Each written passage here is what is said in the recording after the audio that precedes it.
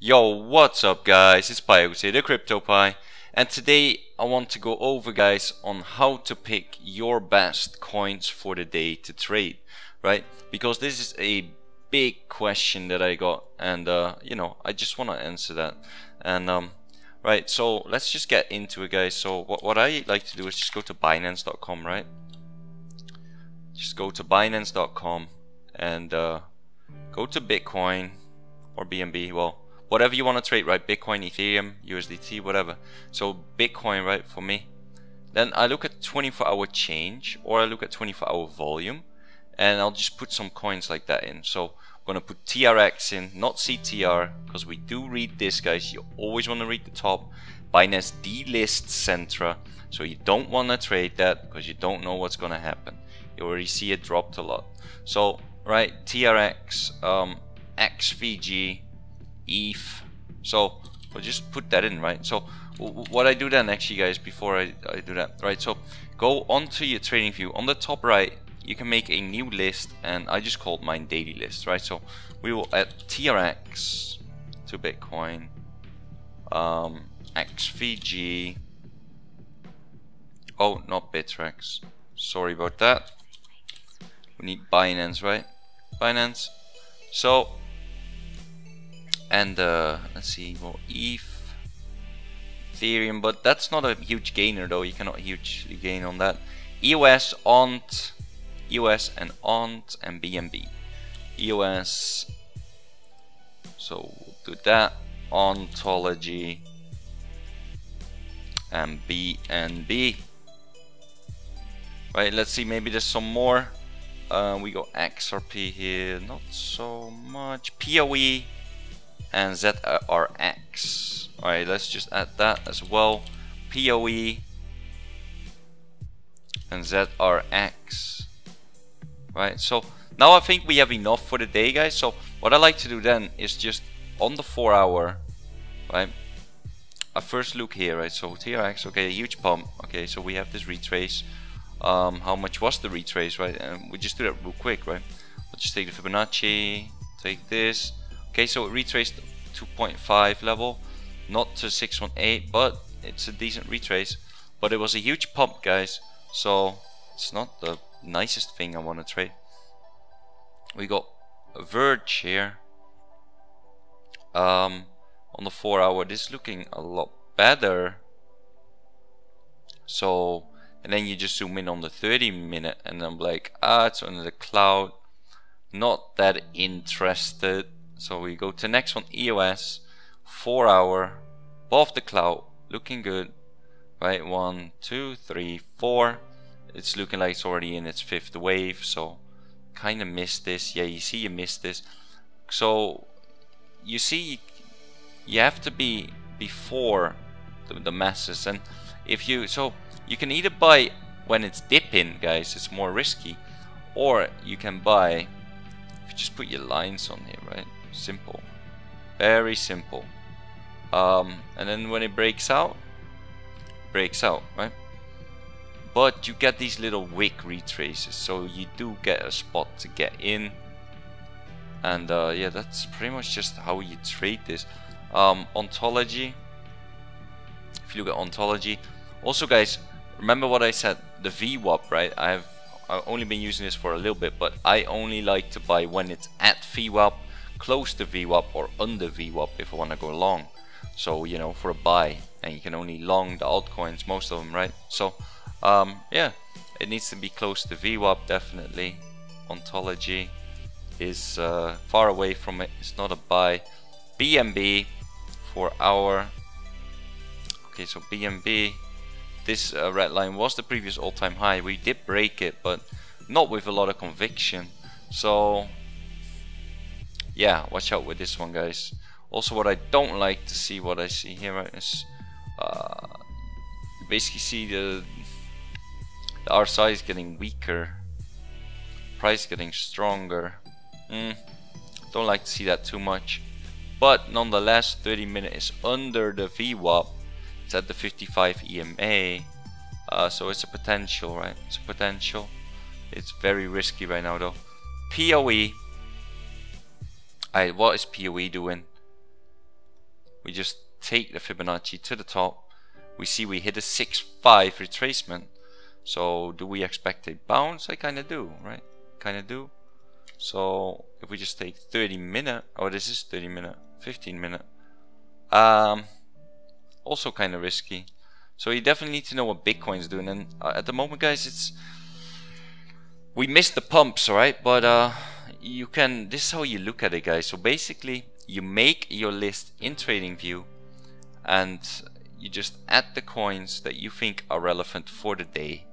Right? You go to Bitcoin market if you want to trade Bitcoin, and 24-hour change, and you just look at the smaller time frames, right? So the 30 minute, 50 minute, whatever. But you do want to know what's going on the bigger time frame, like the 4 hour. Well, the 4 hour kind of just shows the same as the daily, right? So yeah, 30 minute. So 0x, look, we might have a little bit of a pump here, but this to me looks more like a pump than a dump, and perhaps no, a pump, right? So we need to zoom even further down in order to really see what's going on here.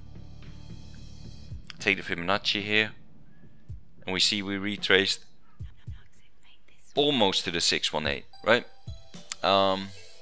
So we're under VWAP, might be a good buy, and then I mean you can kind of just shoot for this target, 7%, very conservative, but at the moment, guys, it's a bear market, so don't shoot for too high returns, right?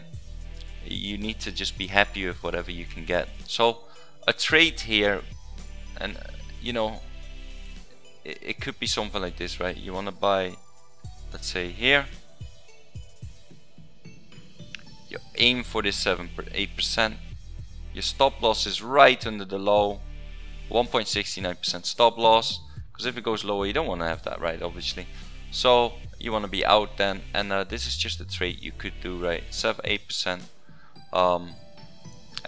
yeah, basically, so that is how you do it, guys. But make sure that you do have a stop loss in place at all times, right? If you trade, so you know, if you do get stopped out, you only lose 1%. Who cares, right? I mean, it's a small amount compared to the 8% that you can gain. So as long as your losses are smaller and you let your winners be bigger, then you're fine, right? Let your winners ride. So I mean, if you let it ride to here, that is already quite a bit. And if you want to be aggressive about it, you could actually let it ride all the way up there again. But that's very aggressive, and at the moment in the bear market, I don't like to be aggressive. Totally depends on the market we're in, right? So that is just how you do it. So yeah, and about Binance, guys, it's very easy how to put orders, right? So what's the coin we're looking at? ZRX. So you just go ZRX. I'm not logged in right now, but you could just, you know, put your limit order where you want, and then you click buy. Now it says log in to or register to trade, but there's a buy button, or you can buy market. Never recommend market, always recommend limit. And of course, use your BNB. You should, if you're first time on Binance, guys, buy some BNB, right? And also, guys, the Binance link is in the description below, so you know you can definitely register there. And yeah, so, and also, guys, remember about the stop loss. So you just put your stop limit order at, like, let's say 8852 or something like that, or maybe a little lower if you want, 8793, and then you put it at 8770 or something for the limit. So if you get stopped out, it will stop you completely out, and that's what you do in the stop limit. You just put your stop order, and then so your stop order is where it will trigger, and your limit order is where it will sell down to. So that's why you always want your limit lower than your stop in order to get out successfully. And yeah, that's pretty much it, guys. I mean, that's just you know, something you can trade. So I mean, if you were in this trade right now, you'd be doing pretty okay, right? Look at this. So with very minimal losses that you can make, and if you do lose, then whatever, right? It's part of trading, guys. So in my Telegram, right, we had this so with ICU Moon Tracker, he's like, I'm done with trading for now, right? And that's fine, but never give up, guys, never give up. Alright, there's losing trades, there's winners. Alright, and as long as your losses are small and your winners are big, you're doing a good job. So it's a horrible feeling. I lost 0.03 myself today as well. Yeah, guys, it happens to me as well. It happens to anyone. Alright, you lose some, you win some. And just let your winners be big and your losses be small. Alright, that's all I can say, especially in the altcoins, guys, especially in the altcoins. And of course, in margin trading, you need to have a stop. You need to have a stop, you need to have profit targets, you need to have everything in place before you even place the trade. The same thing on, you know, on Binance. Obviously, that's why I said, you know, we're targeting here.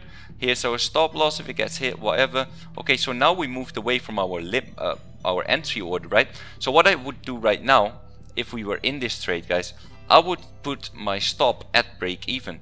So right now I would be in a spot that I cannot lose on. Alright, so if it goes down and breaks me, whatever. Alright, you don't lose, you don't win. That's just how I do that. It depends on your trading style, but I like to do that. So right now my stop would literally be at break even, right? There's no losses to be made. So that is just something that I do personally. And you know, so if it drops all of a sudden, boom, down, whatever, you're out, but you're out at break even and at a potential gain, right? Because if it does go up here, that's a nice gain, right? So that is just something I would do. And you see, it's coming down, and you know, even though it comes down to your break even order, then you just want to keep it there. Alright, you want to keep it there, because if you get stopped at break even, guys, the only thing you lose is a little bit of fees, and that's almost nothing, I guarantee you. So yeah, you don't need to worry about that. And I mean, if you get stopped out at break even, then it's probably a reason for that, right? I mean, Bitcoin could be dropping, maybe there's bad news, maybe people are just done with trading this and they just want to drop it. And yeah, so break even, guys, is a definite, it's awesome to be in, to be at that spot, alright? Because you don't lose anything then. So yeah, guys, that's just my little you can say tutorial, whatever you want to call it, on like looking at what coins you should trade for the day. And you know, I just go to Binance and I just check out either 24-hour volume, 24-hour change, and I check what I can trade, right? You always want to trade something that has volume that you can trade in. So if you trade 0.1 Bitcoin, 0.2 Bitcoin, you don't want to be trading in something that only has a volume of like 5 or 10 Bitcoin. You know, you want to be trading something that has a high volume and that, you know, easily to get in and out, right? So yeah, that's pretty much it, guys. So yeah, also, guys, if you're not in my Telegram yet, join up with the CryptoPies blog, where you can ask me anything, you can ask other people questions, you know, and it's just a great chat box to be in. Some nice charts here I see. I like that. I like that. Yeah, it's just a great chat box to be in. Also, guys, join up with the CryptoPies feed, where I post all my upcoming videos. I post about upcoming announcements, upcoming ICOs. But right now, guys, we're in a bear scenario, right? It's kind of like a bear market, so ICOs kind of give us bearish returns, which means returns that are a little less than what we put in most of the time.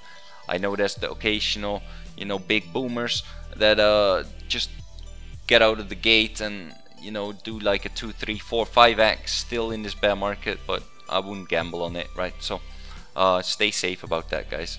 So yeah, both telegrams will be in the description below, and if you enjoyed this video, please like and subscribe, hit that post notification button, and if you got any questions at all, leave a comment below, and I'll see you guys in the next video.